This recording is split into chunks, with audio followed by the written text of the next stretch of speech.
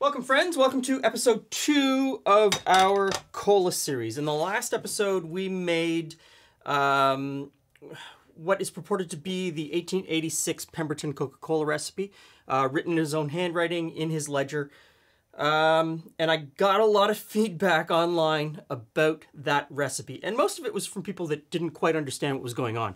A lot of people sort of expect that the cocaine that's in Coca-Cola, or was in Coca-Cola at that time, was put in by some guy, you know, pouring a bag of white, powdery, purified cocaine in, which wasn't the case. They were using an extract of the coca leaf at that point, but it wasn't pure cocaine. It was sort of a mix between the botanical bittering compounds and the alkaloids, but not pure cocaine. So, thank you everybody for pointing out that I didn't use cocaine. I didn't use cocaine because it's not in the recipe.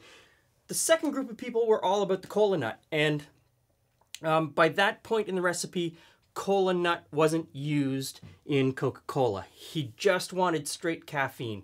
He didn't want the flavor, he only wanted the hit of caffeine, so he was only using citrate of caffeine, which is pure caffeine.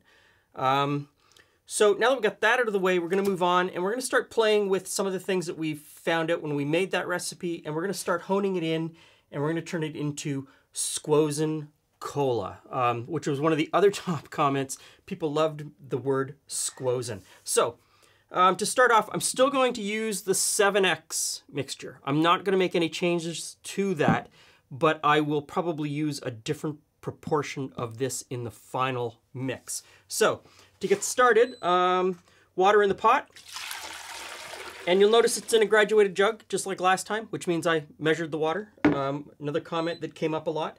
And we're just going to bring that up to temperature, not too hot. I don't want it to boil. I just want to get it warm enough that we can mix in the sugar. Now, another comment that was brought up over and over and over again was that I should be using real cane sugar. Well, we live in Canada, and this is real cane sugar. That beet sugar that you get in the United States doesn't happen here. Dried corn sugar, not a thing here. This is real cane sugar. And I've cut the amount of sugar from the last recipe immeasurably. I've taken out about 35% of the sugar, and I think that's going to be better for Julie and I, what we're looking for. So I'm just going to stir this in and get it dissolved. While that's dissolving, I'm going to squeeze some limes, and I'm going to up the amount of lime juice this time from last.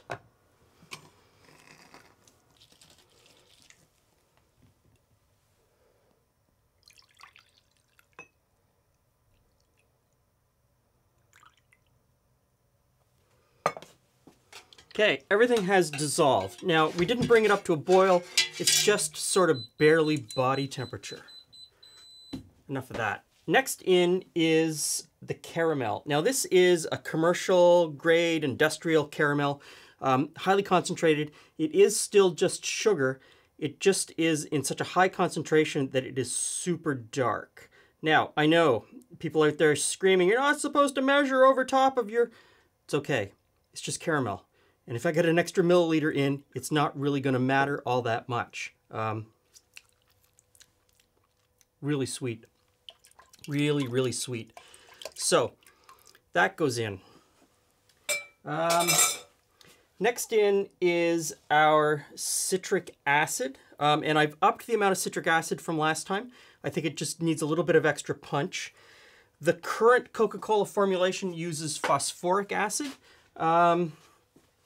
And that's something I've used in the past making beer. And I looked down in the brewery and I don't have any. And I'm going to try and get some next time I go to the brew shop. Julie and I brew beer. So if you want to look at our brewing channel where we brew and drink beer, the link. Mix that in. Now, freshly squozen lime juice. I'm bumping up the lime juice from last time, almost doubling it. And I think that the drink can handle it. So that goes in. Pretty cool so far. Now, vanilla. A lot of people were surprised that there was vanilla as a flavor in Coke. Kind of surprised me a little bit too, but at the same time, vanilla is in almost everything at this point. Always has been. It's a very complex flavor, and I'm going to put more in just to see what happens. And again, I know you're not supposed to measure over top, but I'm pretty careful. I mean, measuring into measuring spoons is something that I do for a living. Now, the caffeine. I'm going to cut down the caffeine a lot. It was way over caffeinated last time, so I think I'm going to cut it down to that much.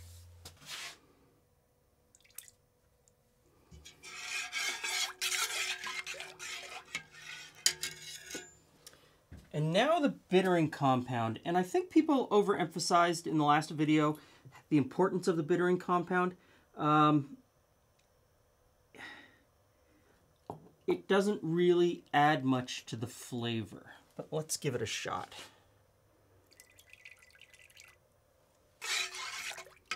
Okay, so we'll measure this out so we can calculate how much 7X to use. Smells really good, and I think we've got the color this time. So, let's see how much there is. There's going to be a different amount because I've changed up the ingredients quite a bit. 2.5 liters. So I'm going to use 10 mils of 7X this time, which is 2 teaspoons for our American cousins. And I'm going to pour this over here because I didn't do a very good job last time. I spilled everywhere. I'm still going to spill everywhere. Put that in. Immediately changes the color of the syrup. So we'll stir that in.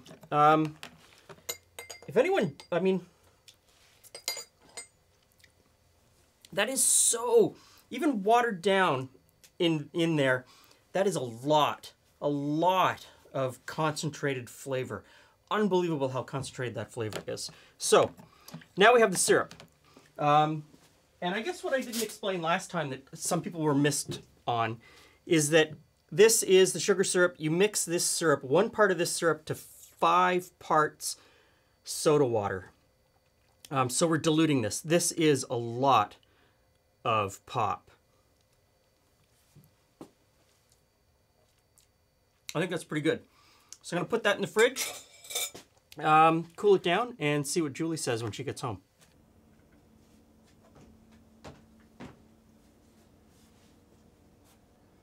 Okay. Squozen!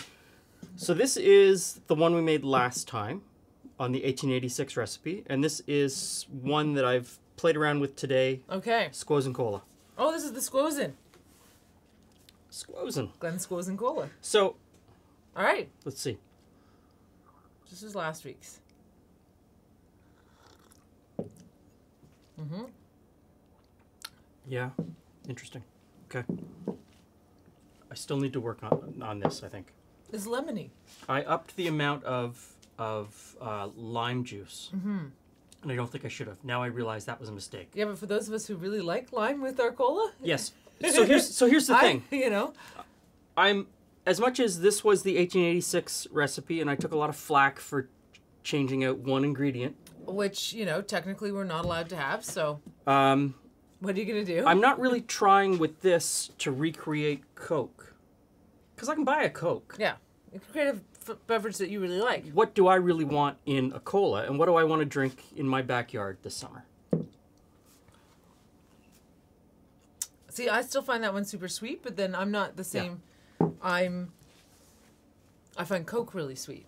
So I dropped the sugar in this. Yeah.